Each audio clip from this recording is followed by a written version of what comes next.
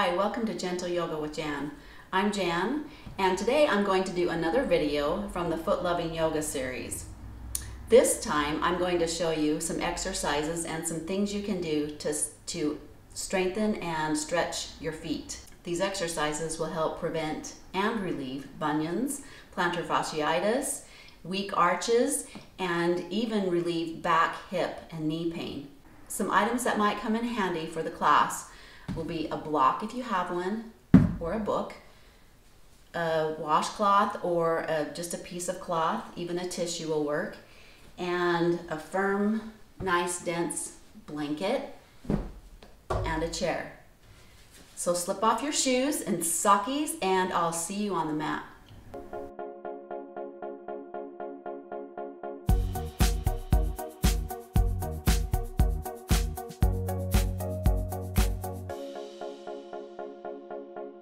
So in the first segment, we'll just start by sitting in your chair with your feet on the floor in front of you. Start lifting up your heels. We're just working with range of motion right now, getting a better range of motion with our ankles and our feet. So just simple ankle lifts, up and down a few times. And then slide your feet out just a little bit further away from the chair. And now lift, pull your toes back and off the floor. Lifting them off the floor a few times.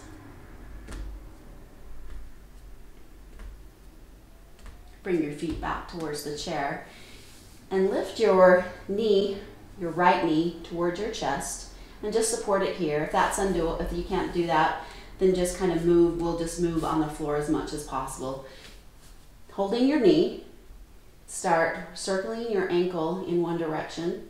Just simple ankle rotations with the foot relaxed. And now we're going to crunch our toes and make some circles. Now this might create some Charlie horses or some cramping in your feet. If that is the case, just go ahead and relax the toes. If you can crunch the toes while circling, and you'll feel that a little more intensely in the calf and in the feet. Some muscles maybe you haven't worked for a bit. Release that foot down, walk it out. And now bring the left knee in towards the chest. Relax the foot to begin with and make some circles. Just simply rotating it in one direction and then the other. Make sure you're breathing through these exercises, even though we're not doing anything crazy physically. Just continue to breathe. A lot of the times we hold our breath and we don't know it. Now, if you can, crunch your toes while circling. This can be quite intense. So if that's the case, just relax your feet until that becomes easier to do. Just noticing what that feels like. Release the foot down and walk it out. So now standing behind your chair with one hand on the chair, take your feet hip distance and parallel towards each other. And let's just do a few heel lifts. So I want you to imagine that you have ice skates on. Then your ankles on this first part, can't move side to side. Your feet are going to be pretty straight in those ice skates. So imagining your feet really straight in those ice skates. Start to bring the weight into the front of the feet and lift up the heels. And then lower back down. So just lifting up and down and up and down. This time we're going to hold it at the top, and I want you to focus on your weight now. You can take off the ice skates in your head and roll to the outsides of the feet, more to the baby toes, and now more onto the inner toes, the big toes. Back out to the side and back in. Now find center, more likely pressing into the ball of the foot, the ball of the toe, a little bit more than the outside, and then roll down. So you can see that creates some strengthening in your feet. These are really good to do. Let's roll forward again, lift up, find the center of the toes, the center of the ball of the foot, and then roll back down in a straight line. Roll to the back of the heels, lift the toes. Now roll to the front, lift the heels, and roll back down, lift the toes, One more time. You can feel this in your calves most likely and in the arches of your feet. Really good. Bring the heels back down. Good, and just walk it out.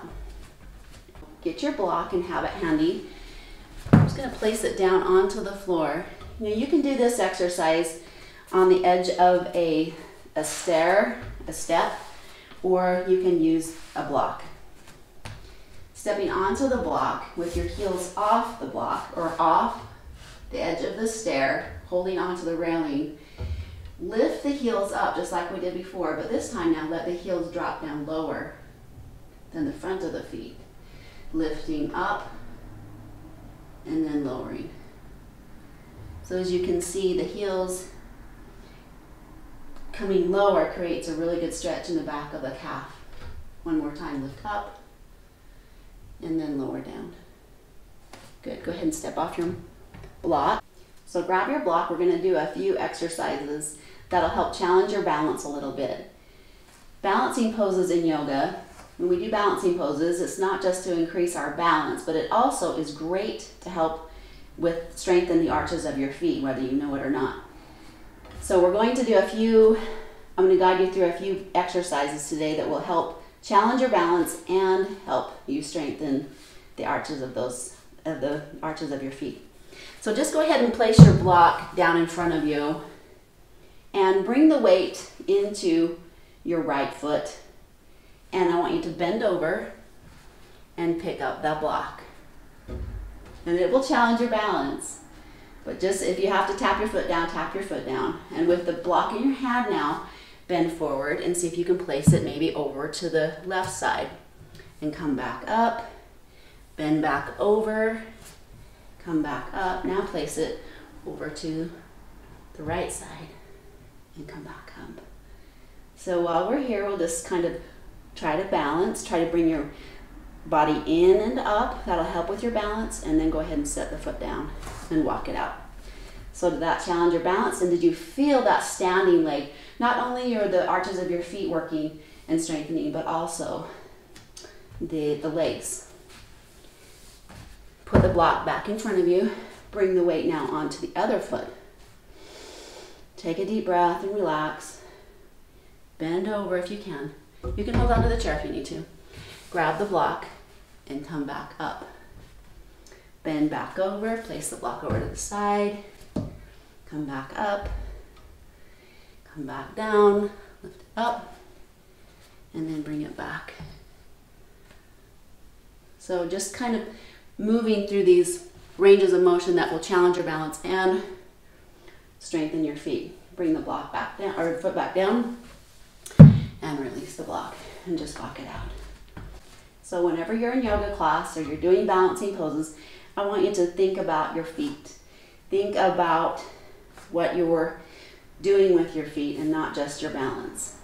Another fun thing to do is, try to put my socks on while I'm standing. So I don't have my sock with me, but if you can imagine taking your foot off, you can even pretend you're putting your sock on. Put your sock on and then put it down. Take your other sock, put it on, and then place it down.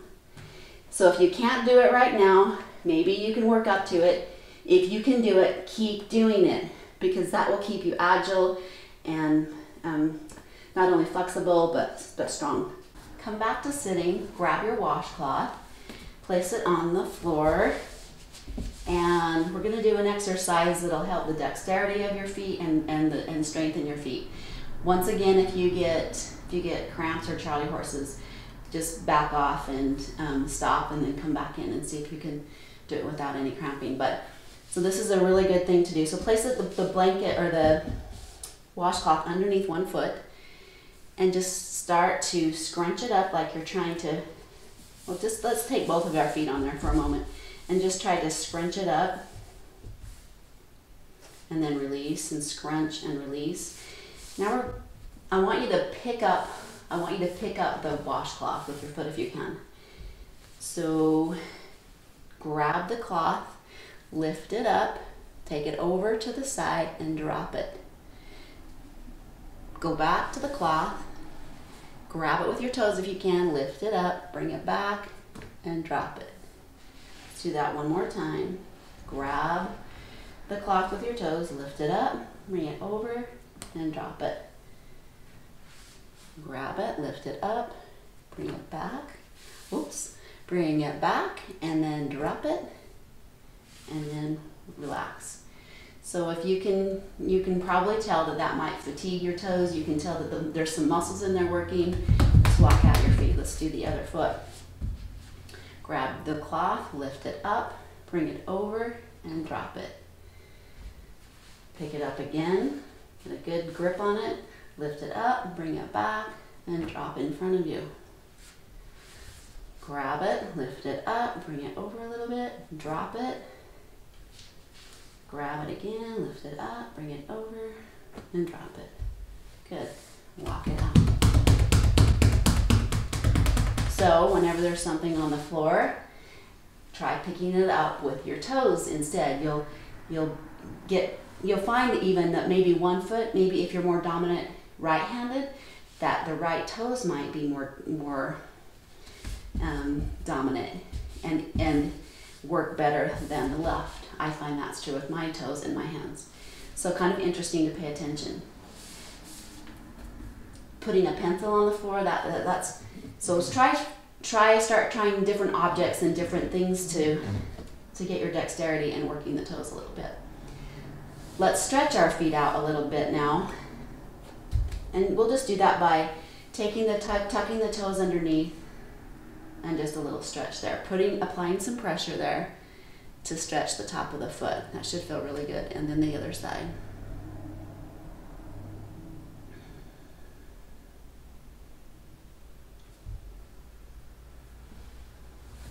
We're going to take that stretch a little deeper. So we're going to go onto the floor now.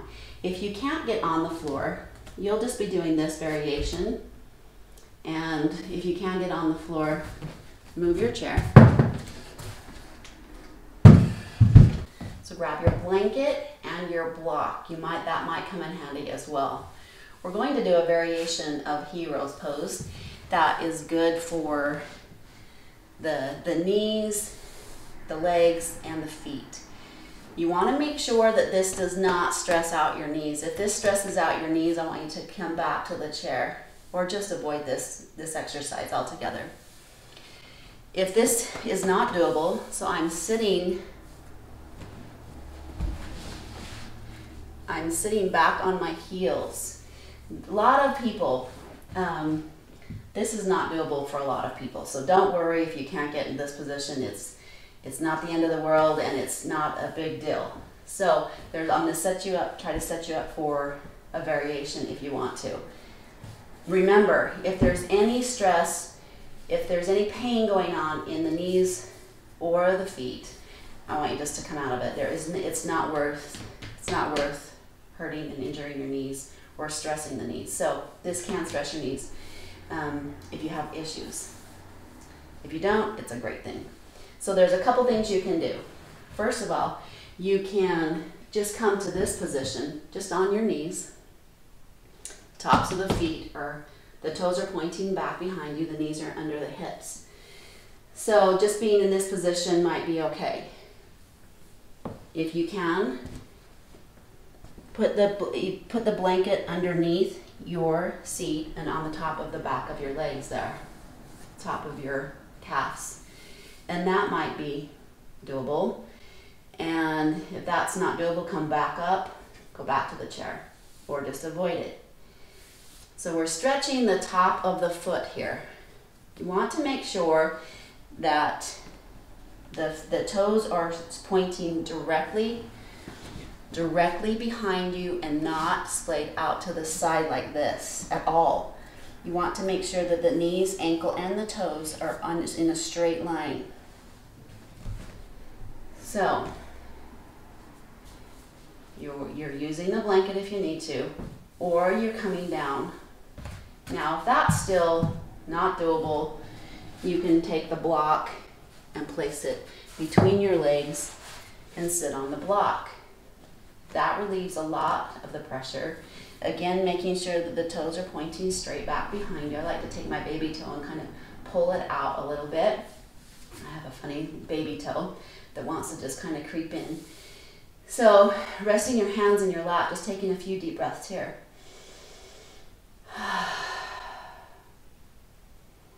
Just feeling that good stretch.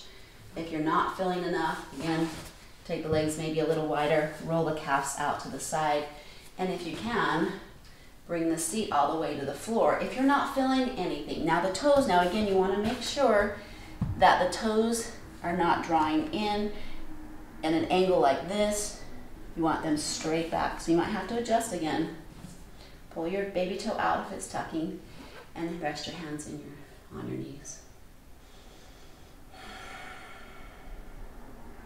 You should be feeling a good stretch in the top of your feet, as well as perhaps maybe the quads here. So just relax, no pain. We shouldn't be feeling pain in this pose. Go ahead and lift up out of the pose, bring your feet back together, and tucking the toes. Now we're going to go into a pose, and they don't call it screaming toes for nothing. This is a position that can make your toes scream. It's a good thing. If it's really painful, I don't want you to do it. I want you to come out of the pose. But if it's doable, this is a good position for your feet to be in. It creates some circulation and some stimulation in a lot of acupressure points and meridians in your body. We won't get into today, but so tucking the toes underneath, starting in this position. If this is doable, we're going to be here for just a little bit. If it's not doable, you can do this in the chair. So let me just show you real quick in the chair what that would look like. So sliding the feet back and crunching the toes. Can you see how my toes are crunching underneath? So that's a way to do the position without the pressure of the whole weight of your body. On the floor, we're going to start back on the knees hip distance, tucking the toes.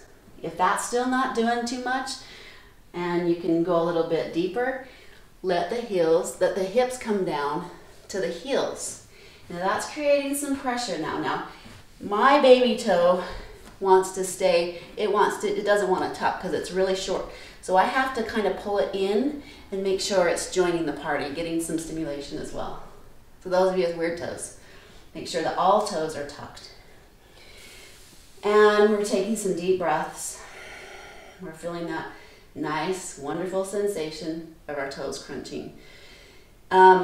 If you still are not feeling enough, you can slide the knees forward to crunch a little deeper. Most likely you probably won't need to do that.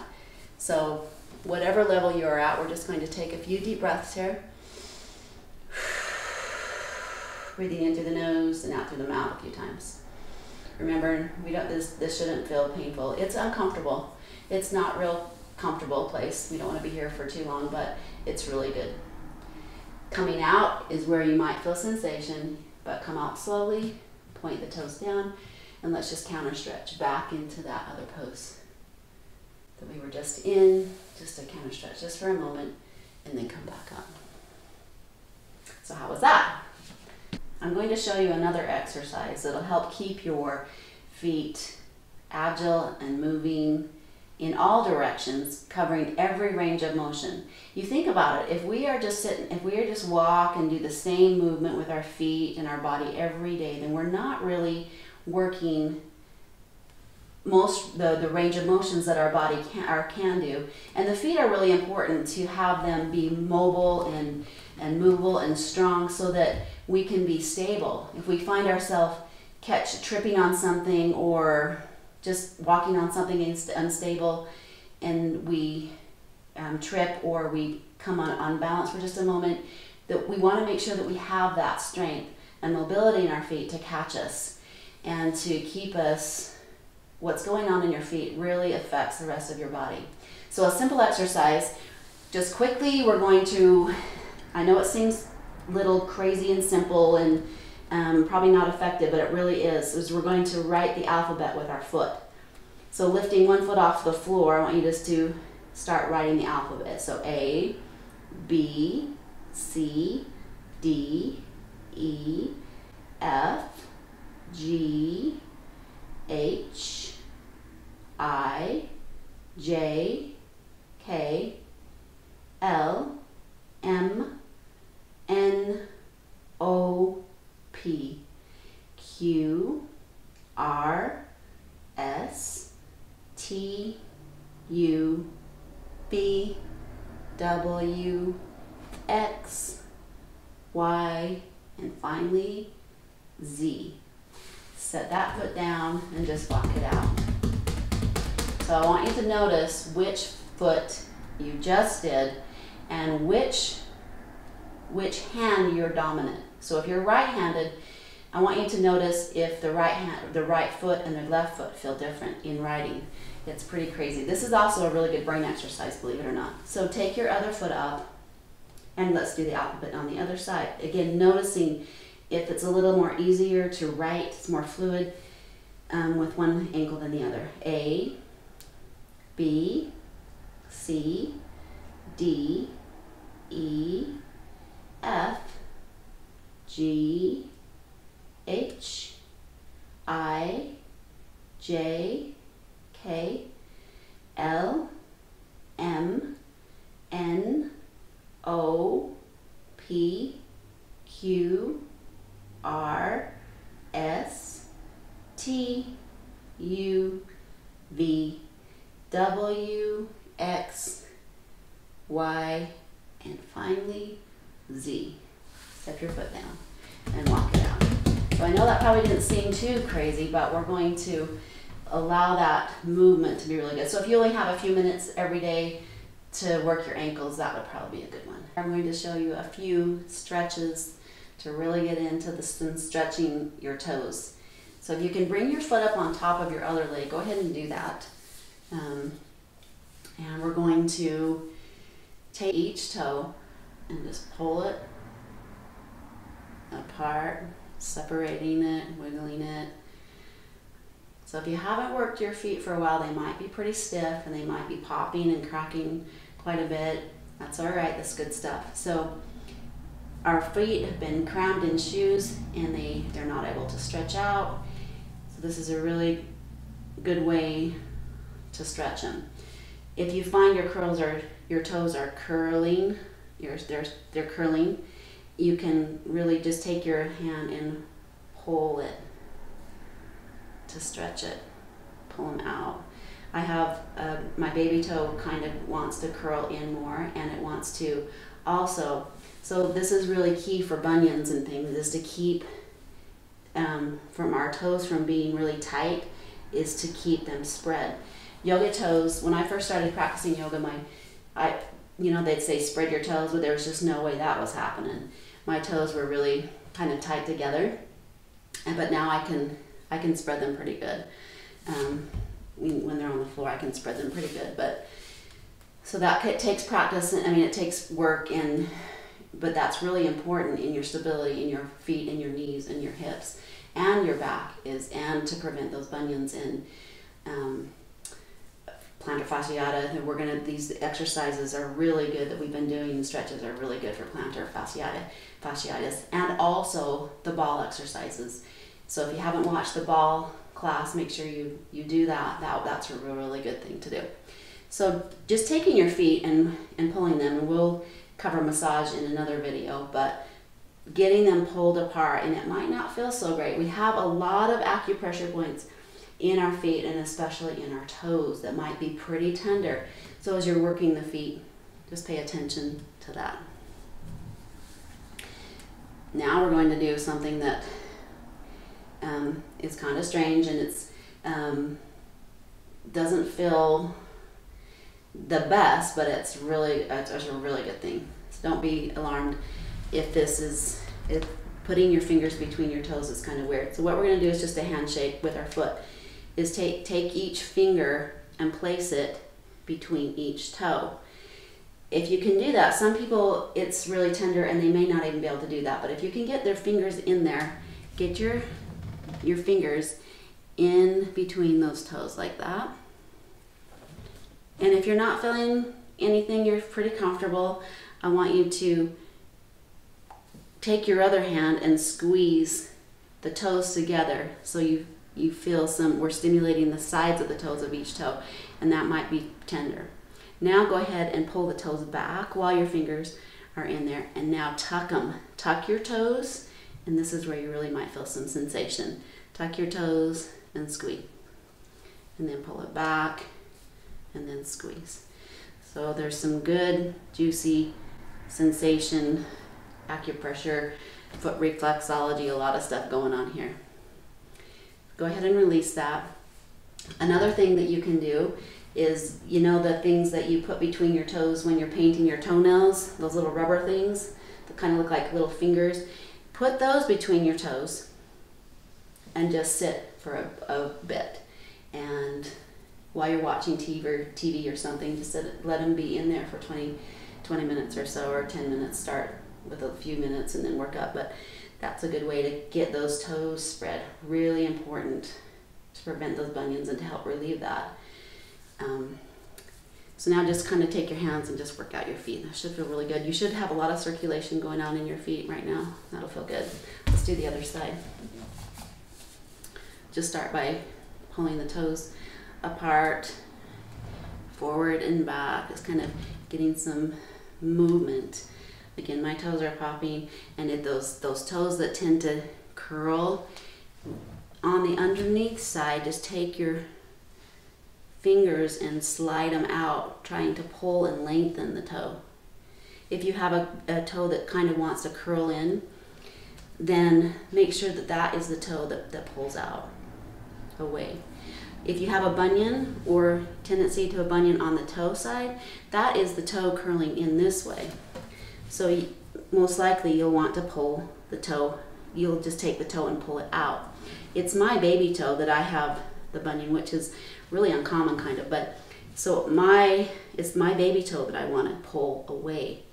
You see that? And then pull it. At times tends to curl, so I want to pull from the underneath side and just lengthen it. That should feel really good again on those other toes. Just feels like, oh, it feels so good to stretch out, just like it does when it feels good to stretch your body. This will feel good to stretch your toes. So now with the foot here, take each finger and place one between each toe. So you're getting between each toe. And if that's pretty tender, just be really gentle. You can also weave some cloth in there. And there's also things called yoga socks that I have that you can slide your feet in, and yoga toes if you ever want to check those out. The little rubber things and I couldn't find mine, but you can slide your feet in those. That are little rubber cushiony things that you can slide your feet in and just let them sit for a bit. So with your fingers between your toes, go ahead and close your other hand and close them in tight. Feel some yummy stimulation there. And then relax it and release it, and then back, squeeze. And if you can, pull the toes, flex the toes away from you with your fingers still in your toes, and then curl them and crunch them in. My baby toe just doesn't like this too much. And then curl it and crunch. Oh, it feels so yummy. They don't call it screaming toes for nothing. So again, if this is too much, back off a bit. And then just take your hands and work the feet, work the toes. And we'll get into a massage and just some other good stuff in another video. So bring your feet down, and you can tell that there's a lot of circulation now in your feet. So I'm going to get on the floor and show you a few exercises. So if you can get on the floor, get on the floor. If not, you can do it you can maybe just bend over and do these exercises from a seated position and holding on. But it's easier for me to be on the floor. So these exercises that I'm going to do with my feet, like I said, you can do them from the chair, but it's a little easier if you can get down. And sometimes it might be easier to have someone help you. So we're not only working the muscles, but we're also working coordination and neuro connection. So let's see how it goes. I'm not very coordinated in my toes. Start with your feet flat, and we're going to start by holding all the toes down except for the big toe. So pressing down with the ball of the foot, lift up see if you can lift up your big toe without the other toes coming with it. Push down with the mound of that toe and lift it up as high as you can. Now release it down, lift it up again, trying to press down. So if you can, if you're coordinated in your feet, see if you can push all the other toes down except your big toe and then lift. I have to hold them down because I can't coordinate that for some. It's getting better, but holding them down, lift the big toe up and then release it down. Can you feel that muscle right here in the arch of your foot working? Really good stuff here. Lift the toe and then release it. One more time, lift and release. Now we're going to hold the big toe down and lift the other toes. So push, if you can, the big toe down while you lift the others. Start with holding it with your finger first and then lifting and then releasing it down, lifting. See if you can do it without holding the toe down. See, it's fun to see your face or what you do with your face while you're trying. So the weird things, you do weird things with your face. So lifting those toes and release down. Don't forget to breathe. Lift every toe but the big toe and down. I want you to pay attention where in your feet do you feel those muscles working. So now we're working the muscles here in the top of the foot. Can you feel that? And also in the arch. Also in the arch of the foot too. Lifting. Good. Now, hold the big toe and the baby toe to the floor while you lift everything else. And you can feel that inner part of the arch of the foot working. Big toe, baby toe down, lift those other toes and release. So it'd be really fun. I'd like to hear if some of you can do this. If you have that ability. I definitely do not, but it's getting better. Lift again, just the middle part. Good, and relax. Feet, let's do the other foot. Holding all the toes down except for the big toe.